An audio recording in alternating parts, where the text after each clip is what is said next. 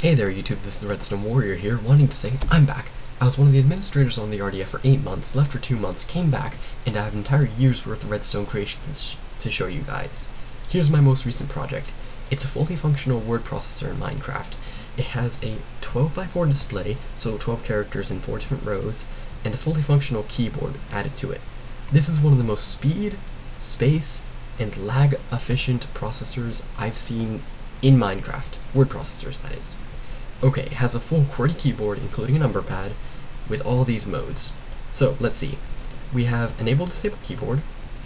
So if I step on this, that bit should come down. Oh, server lag. Yep, okay. So if I step on that key, keyboard enabled, we'll go up or down. So if that piece of green wall is up, the keyboard is currently enabled, or if it's down, it will be disabled. Now that's useful for when you have people on a big multiplayer server who like to jump on things. So as you can see, my friend here, he likes jumping on things. What this would do, it would print a whole bunch of empty characters, which I really wouldn't want to happen. So, you have the enable disable key. Okay, the next one. You have control. These bits will work when you disable the keyboard, but it won't affect the screen.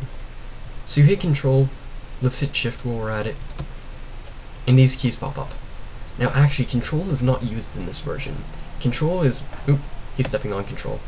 Control is actually used in a future version, it's going to be used in a future version when this is actually hooked up to greater things than what you see now. Okay, so we have shift and shift lock.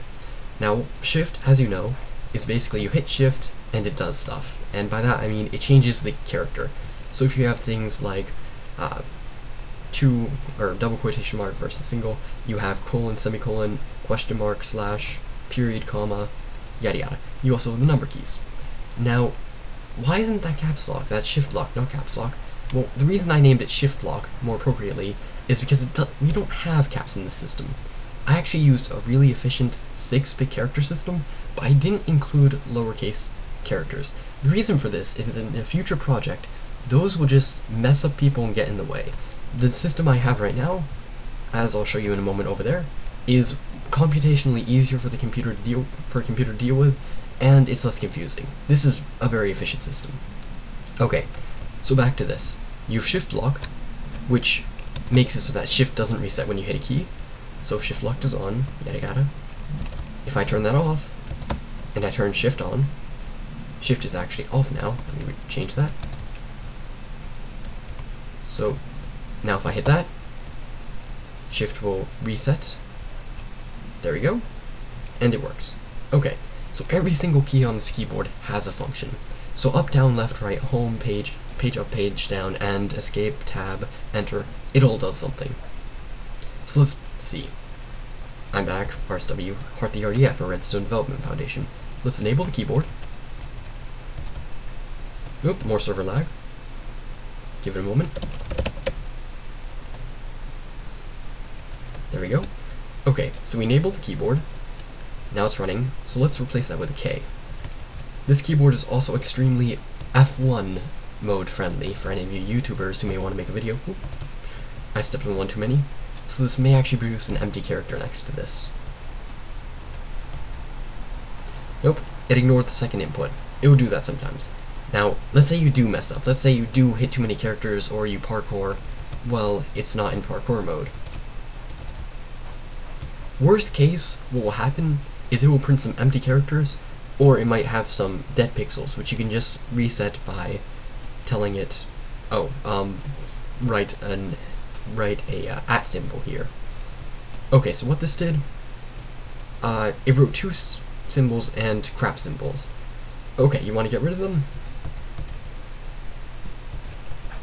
With the exception of that one block right there, which I believe is a block drop, you can simply fix these by hitting backspace twice. So that one block there may not go away. It didn't go away. So, how would you fix this? You'd find a character, like M, which goes in that area. This is absolute worst case. You shouldn't need to deal with this. So let's say I hit X. Now that's going to print an X. And now what you need to do is you need to hit backspace and everything's fixed. So this is pretty user-friendly and pretty easy to repair on the keyboard. Okay, So let's say your cursor goes out of range. This happens rarely, but it can happen. Hit the escape key, and it brings you all the way back up to the top left corner. Unfortunately, it can take a second, mostly because it's doing 2 operations, but it's fairly fast. So, very fast typer, F1 friendly, and it looks wonderful. You have to admit, this is just a wonderfully aesthetically pleasing keyboard. Alright, there are multiple modes. As a side note, when using this is rapid clear. If you switch this lever, it will start a clock and it will set every character to space. Only use that if you really want to clear your list quickly. It can produce some unstable behavior and it's not heavily tested. Alright, so enter mode. Let's say you just go over a couple. So hit that key,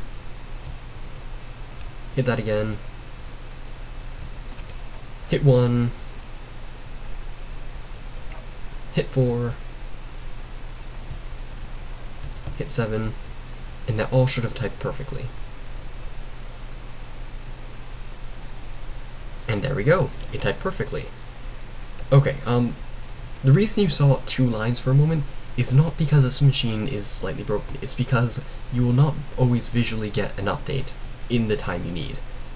Essentially, if you're far away from piston screens, you don't see the change immediately.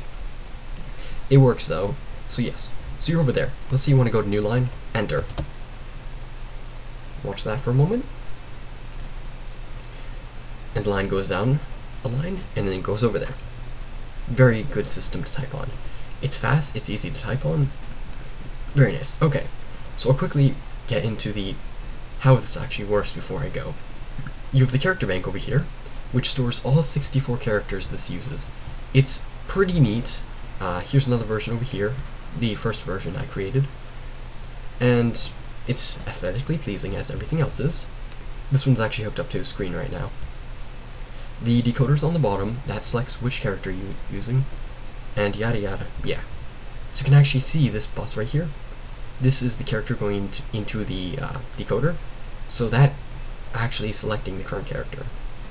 These are the control lines. These tell the counter, which holds your position, to go which way wherever you need to go. Some more busing. This goes out of the ROM bank into the display, and as you can see, this is a series of buses which bus the signal up. Every single character is actually an array of memory cells, so you save the character into wherever it is, and it's a very efficient system. The busing on this actually is really fast. I was very careful in designing this. This is, I think, the 3rd iteration I've built, but this is by far the most efficient. Essentially, this is a 5x5 grid of glowstone lamps going upwards. It's 5x5, so that holds the character. Now, one of the best features of this is this keyboard is not laggy. This is a very easy on your computer system. The reason? It actually is only busing the character up one line, rather than busing it throughout. So anyone who's created large redstone builds knows lag is a serious problem. So essentially, this has disablers, so no updates except for the one row you're dealing with. So that basically sums up the system. It looks quite dashing, I should say, maybe even smashing at that, and it's one of the best, most efficient systems I've seen to date. About what this is for. This is actually going to be for a very large computer project, which hopefully should bring redstone to people who do not really need to understand it. Quick sign, this is actually the code I used, so if anyone wants to try to recreate this, you can actually just come on the server and see it yourself. This is on the RDF, or the RDF.net server. We are the largest redstone server around. Great administration, you can join if you can pass the trial, and visitors are free to roam around. Here's another display of the character set. There's the character bank, and that's basically what I have to show you. Well, this is the Redstone Warrior here, saying thanks for watching, and good night.